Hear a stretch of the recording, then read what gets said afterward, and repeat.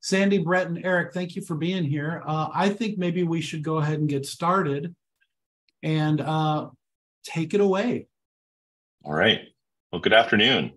We are here to talk about diversifying leadership development, specifically UCSF's Technology Staff Leadership Development Program.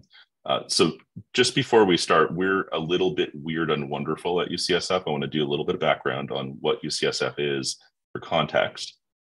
We're the only UC campus in the system that focuses exclusively on health. We have no undergrads. We have graduate level only education in 4 professional schools: medicine, dentistry, pharmacy, and nursing, and a graduate division that offers interdisciplinary degrees and supports postdoctoral scholars. We have a big research enterprise. We're one of the largest recipients of NIH funds in the country. And we provide world-class healthcare through multiple medical centers and affiliated hospitals and dozens of clinics across Northern California. We also engage with our San Francisco and Northern California communities through public health, health and science education, and job training programs. And we're the 2nd largest employer in San Francisco and the 4th largest employer in the 9-county Bay Area. So within this context, we're here to talk about staff leadership development, specifically our leadership development program that's geared towards technologists. Who am I? Why am I here? I'm this guy. My name is Eric Wieland. I'm in charge of web applications and software development in UCSF IT. And the people that are surrounding me in this picture are the catalysts for creating our technology leadership development program, or Tech LDP. This picture is from our program's first graduation in 2016. I spent my first 15 years in UCSF in the Department of Medicine. And in 2004, I was accepted to the School of Medicine's Leadership Development Program. Program was designed to create a pipeline for internal candidates to become division and department managers in the school. And at the time, I was one of 2 technologists in the program run by this gentleman here, Richard. And then in 2008, I talked my colleague Andres into joining that program, and he became hooked on professional development. By that time, I had started mentoring in the administrative and management professionals, what used to be called ABOG mentorship program. And I talked Andres into joining that program as a mentor after he graduated from the SOM LDP. And he and I both served on the steering committee for the AMP mentorship program. So fast forward to 2015, we'd gone through our operational excellence. We were centralized, both of us in central IT. And we went to a leadership meeting and tried to talk those managers and supervisors into becoming mentors for the AMP mentorship program. And when we were done with our slides, there were crickets. And my boss said, why don't we just have our own? And so Andres and I got together and we thought about the benefits of both the classroom sessions that we had gone through in the School of Medicine's program, the AMP mentorship portion, and we decided to create our own program, which is now called the Tech LDP. So the Tech LDP is really 3 things. It's a foundation of a year-long mentoring program. Mentees and mentors mutually match each other. They write up a mentoring agreement with mutual goals. They meet about 2 to 4 times a month, and the mentors support the mentees' professional and personal growth throughout the program. The next part is learning. We have monthly classroom sessions where leaders share their stories. We have mixed professional skills development like Clifton strengths, public speaking, lean and A3 thinking, communications and storytelling, among other things. And then finally, what we do is we take the Clifton strengths of all of the different mentees and we form them into project teams of 4. And we ask them pick a project that's either related to technology or technologists and use a lean method and come up with a proposal to leadership on how to solve that problem. And they give their capstone presentations at the end of the year. So this is open to staff and technology roles. It's both represented and unrepresented staffs, grades 17 through 27, and all the usual HR requirements like minimum of 1 year of service, at least a 50% appointment, and a satisfactory performance rating. Now, when we started this, Andres and I, we pitched this to leadership. And the first thing our CIO said was, I want to be open to every technologist at UCSF. So at the time, central IT was about 300, but there were about 1,200 technology staff across UCSF. And we said, can we please fail quietly first, and then we'll try to expand it? So we got buy-in from leadership that we would build and iterate and try to make it a better program, and then we'd add as we go. So here's what that has looked like for us. 2016, we started with a group of 150 eligible people. We had a cohort of 12. Same thing in 2018. The class of 2019, we expanded to include our health IT, our BCH Oakland, our Benioff Children's Hospital Oakland, our health informatics folks, and we also raised the eligibility grade cap from 25 to 26. So this increased our eligibility pool by a significant amount. So we added more people to the cohort as a result. 2021 hit, and we added in remote participation for obvious reasons and raised the grade cap to 27. And so that increased our eligibility to 330. So we decided to raise the cohort size again.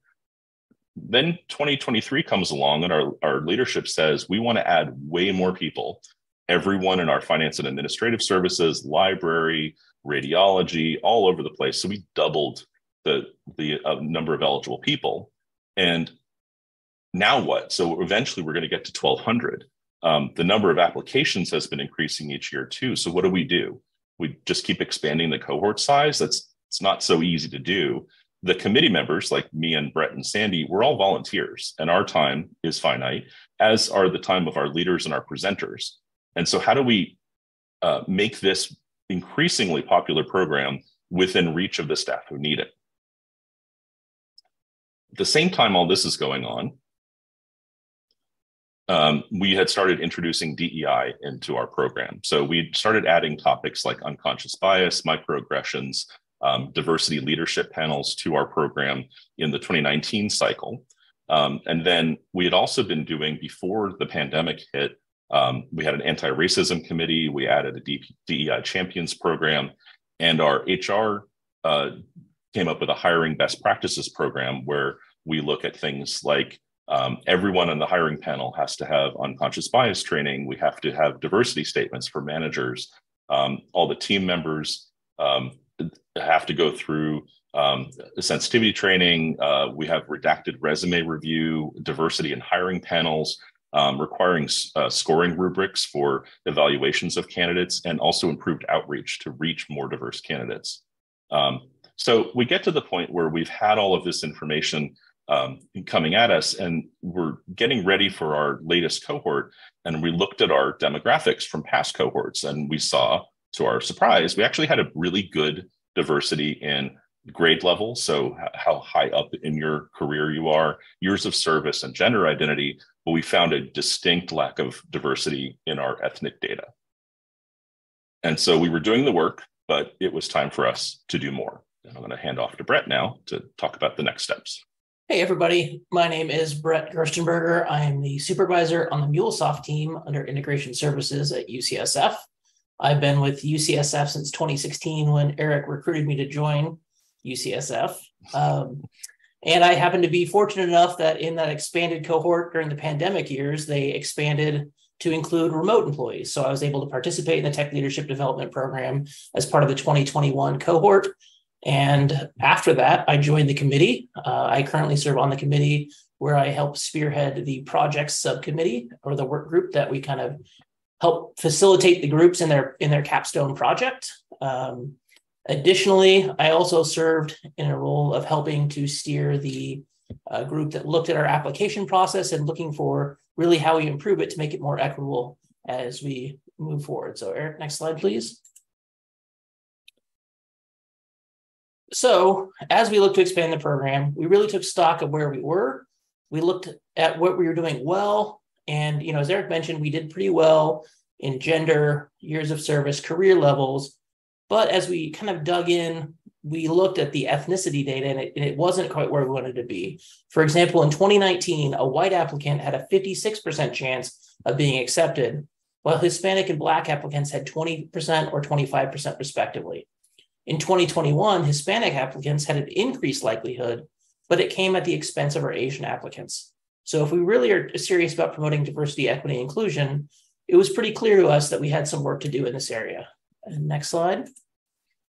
Additionally, as we kind of dove into the application process, how it previously worked, we uncovered another area for growth. So the application process review at times was subjective, and it really came down to how people were ranking the candidates and how the final decisions were made. There are times where the scoring was so close that the committee debated who should get the final spot. This led to the decision being more about who the candidate knew rather than the merits of the application.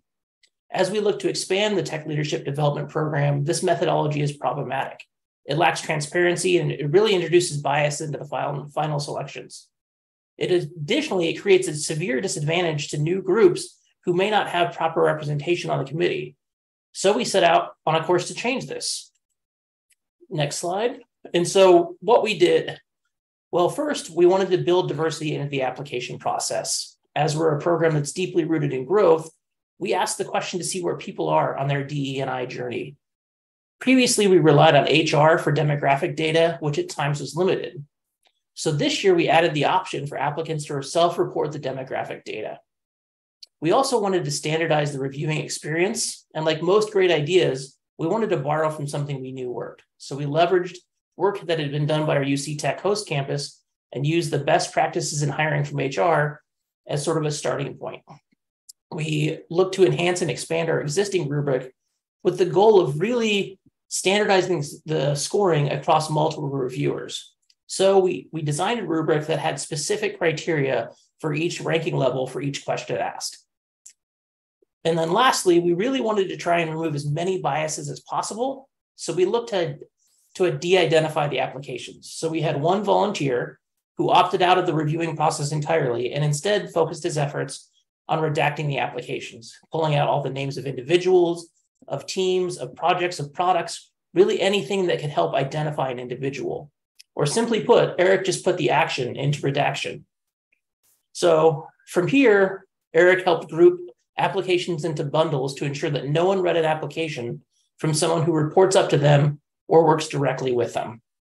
But most importantly, the committee agreed that upfront, all names and roles of applicants were kept secret until after the final cohort was selected. So that solves the problem we talked about a little bit earlier. And then next slide. So in addition to looking at the application review process, we also wanted to enhance our outreach efforts. As we're moving into new groups or new territories that might not have heard this before, we really wanted to have a plan to reach as many people as possible. Historically, committee members recruited applicants by email or word of mouth, maybe talking about it at a water cooler situation. But as we look to expand, we really wanted to diversify our applications. We did this by creating a systematic outreach plan where we first identified all eligible staff. When we pulled that data, we included data of who their managers are and department reporting structures. We used that data to help build a roadmap of where committee members intersected with the new department's management structures. We used department meetings, committee meetings, all hands, really anywhere where committee members could meet with department leaders and engage with them. We looked for group sessions where we could interact and share the success of the program and how this program would benefit them and their employees. So as we continue to do this, we hosted a series of informational events to talk about the program, talk about the application process, create venues for people to ask questions. One of the things we really tried to do is make past mentees of the program available to answer questions so they could share that one-on-one experience with someone who's considering it. This allows someone to understand how they could fit and how they could benefit from going through this program. But most importantly, we built a system to help keep track of who, where, and when we participated in outreach events. And to quote Jane Wong, if it's not tracked, it didn't happen. And then one of the key things of our learnings is really the repetition of following up. So telling people about it, telling them about it again, encouraging them to encourage their people to apply. We did this with leaders, managers, supervisors, really anybody to help drive more people to the program. We promoted this in team meetings. We promoted in teams channels. We offered up the mentees to discuss how it fit with them. And we really tried to expand the conversation around how great this program is and the benefit it offers staff. Before we hand it off to Sandy, there were a couple of things I just want to call out that we learned. One is the redaction itself led to new challenges. I don't know if anyone's looked at any of the UFO data that's been released by our federal government, but when you redact so many things about who, what, where, and why something happened, it can make it very difficult to read. So that's something we're going to keep in mind going forward. Additionally, we did add a diversity question and a corresponding rubric scoring sheet. But however, we really need to look at that again and enhance it a little bit further to make it more successful as we go forward. And so with that being said, I'm going to hand it off to my friend and yours, Sandy. Great. Thank you so much. I am Sandy Stahl. I'm the Associate Director for Enterprise Information and Analytics, and it's only appropriate for me to present the data for this effort, I suppose. I've been at UCSF for over 20 years, both in the clinical and a technical role combined. And as mentioned, I'm a committee member and a mentor this year. I was on site prior to the pandemic, but have since become fully remote. So I've experienced the program both from various methods over the years. And it's a great pleasure for me to share the data and the results of our efforts with you today. But first wanted to start because we really like quotes from our CIO. And we recently presented this topic and found that our CIO was really encouraging us to be data-driven and drive using data to drive our interventions so that we can actually know how we're doing. And I do think that that's very significant of us to be able to know if we're really making that difference. So next slide. So first, with our analysis, we analyzed our mentees by their job codes. And as you can see, there's a nice standard curve in the distribution between the job grades, which was something we definitely wanted to look at. And the bulk of the mentees were in the mid-level grades, which is characteristic of the folks that tend to be interested in career growth and leadership, and representative of what the distribution is realistically like in IT as well.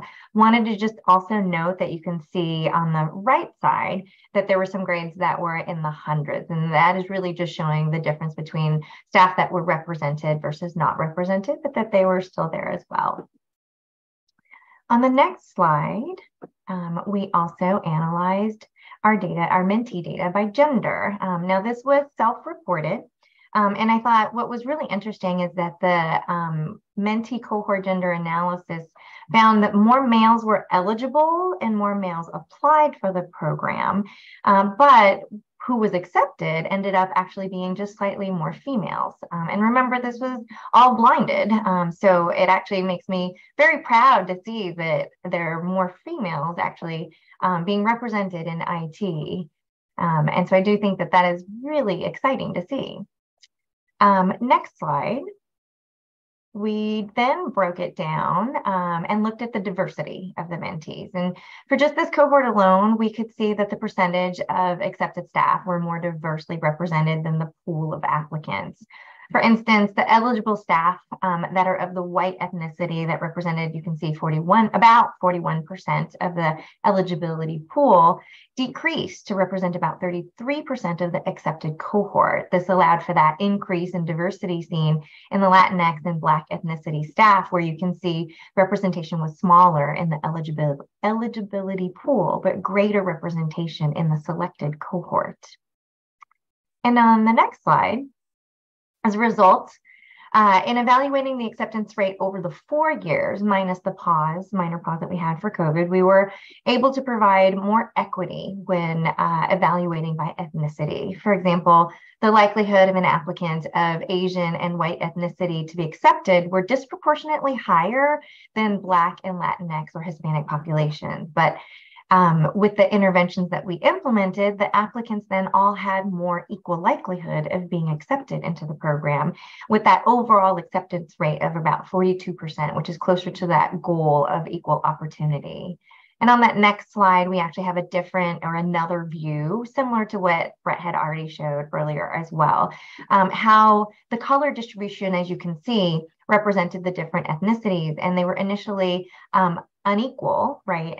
But that as we implemented our interventions, you can see on the far right that they're more equally distributed as a result of that work. We created not only a more equitable and standard approach, but we also have the data now to demonstrate the achievement of the most diverse and equal cohort in the history of the program. So on the next slide is lessons learned. What's next, right? We still feel like we have a long way to go. We are integrating feedback from the various sources that this has been presented, both also from our applicants as well as that internal presentation at a healthcare symposium we presented at, and any other venues that we're getting feedback from. Some of the areas that we want to try to actually improve are on the outreach side. We plan to conduct analysis on referrals and the effectiveness of the outreach that we actually have so that we can hopefully try to optimize that. With the application process, we want to revise and update our application. As mentioned by Brett earlier, we want to clarify the intent behind some of our questions, like the diversity statement that was added. It caused some confusion for people who are unfamiliar with the concept. And so we want to ensure that there's a little more clarity and that we also provide rubric in the applications and that they're in sync with what we actually are looking for when we're selecting. We also want to iterate to increase equity in the application process, of course. Other next steps for our selection process, as Brett mentioned, blinding applications was really hard. And having read so many, I had to substitute pronouns or words for myself just to keep myself consistent sometimes. We need to really balance a lot of that between possibly recognizing the individual, but allowing the experiences to shine through the process. But allowing readability. We took a more conservative approach by blinding the names and the projects and the accomplishments that might be recognizable, which made it such a hard application to read. But we did it. And I think that what is really great is that the cohort also still was represented with so much diversity as a result. And of course, publishing the process. We have lots of questions from people, including our mentees, of course, about why they didn't get in. And so more communication and transparency to help as well with some folks. And we hope to provide that on a more consistent basis in the future. And regarding the program alone, we want to start to run analysis on the mentors as well. So, we've started with the mentees, but we want to also make sure that we're providing equitable mentorship and diversity in our mentors as well. So those are just a few of the immediate next steps. But of course, we're always learning, always adapting. And I imagine that we'll have many more iterations to come. And of course, we welcome feedback from you all as well. So with that, we want to thank you and take this time now to take questions from the audience at this time. Currently, I don't see any questions coming in. I want to encourage everybody to ask some questions. I think it sounds like a fantastic program, very exciting. And your last mention of mentor analysis is exactly what I was wondering, if you're going to be able to see in the alumni you're ever kind of approaching an equity, right, in the alumni, since you started off balanced just a little bit. I guess one of the questions I have is, do you use the alumni as mentors, or is that a cohort that you leverage much? Yeah, I'd be happy to speak to that. Our goal when we started the program was actually to make it so that eventually the program was run exclusively by alumni and people who weren't involved in the creation of it, just to have it really focus more on the needs of the people who go through the program. Every year we tap alumni to join our program committee. We tap them to become mentors, to encourage their coworkers to apply for the program, to come and speak to us. So yeah, it's the alumni are kind of the biggest cheerleaders for the program after our leadership, of course. Mm-hmm. Mm-hmm. And then there was a question earlier I saw, what was it? It was, when you turn to asking for self-reported data where HR didn't necessarily have it, are you finding that people are providing sufficient, I guess, demographics of themselves? I remember seeing in the one slide, and I can't remember if the numbers, the undisclosed, if those were significant enough to worry about. It looks pretty low. It's fairly low. We have been getting better data over time from HR, and the only way we can measure ourselves against our success, which is the accepted applicants, is really against the who's eligible. And we can't ask everyone in IT to self-report what their ethnicity is and get everyone to respond. So the applicants, we definitely, we pull it from HR, and we also pull the eligible, but then the applicants, we're also asking them to self-report. So we get data that we can compare accepted versus applied, at least. Gotcha. And what we see is often more intersectionality. So not just distinct buckets of I am Asian or I am Hispanic. It's I am mixed race. I am multi-ethnic. Oh, right. Of course. Right. Let's see. I had another question that came up. I hope you don't mind me asking questions as a facilitator, but I was listening intently. And Brett, when you talked about de-identifying applications, and that led to you hinted at it creating a problem, and my first thought was, well, it could become a very bland or undifferentiated application at a certain point if too much is redacted. But anyway, maybe you could be a little more specific about what was the challenge there. Well, so as I kind of alluded to, when you redact a lot, we had people who really listed some of their accomplishments or key projects. And so if you had done a lot and really listed a lot of what you had done at UCSF that was specific to you, your application may be hindered because so much was redacted that it became harder to read. There was a remarkable difference between people who generally talked about things they had done or things they were interested in versus people who put very specific examples in. And that's one of the things we want to look at going forward is we might have overcorrected and took too much out of some of the applications, which might have lessened someone's chance of getting in. And that's something that we didn't know and we didn't really anticipate until we got the first round of redacted items in. And it's something that we're going to hopefully address and find more of a happy medium going forward. That sounds good. It's great that you noticed that and actually have your finger on the pulse of that. So how many do you anticipate in the next couple years accepting into the program? I know it looks like it's almost exponential growth. Have you thought about how to manage that? We've actually had HR has been asking all the existing staff development programs across the university to find more ways to offer mentorship to more of the staff. And so we've been trying to figure out if there's a way for us to partner with other initiatives. And sure enough, there is, as we're consolidating IT more and more, we're finding that there's more of these pockets of staff development that we can partner with. And so in health IT, there is a professional mentorship program that is separate from ours, but that we're going to start sharing best practices and techniques across both programs so that we can expand at least more mentorship, and then have this more concentrated annual program continue to be a little bit more restrictive and more competitive. But we will get to the point very quickly where we are every one of the approximately 1,200 IT people across the university will be eligible for this program. That's incredible. Good work.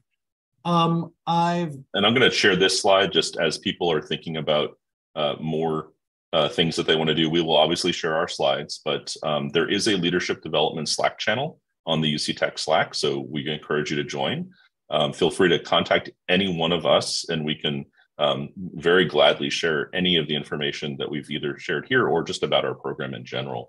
And this is our website, which you'll see it's just techldp@ucsf.edu, but these are the three programs that we really drew from when we were creating our program. Ultimately, the faculty mentorship program at UCSF is the source of all of our mentoring information used across all these different programs.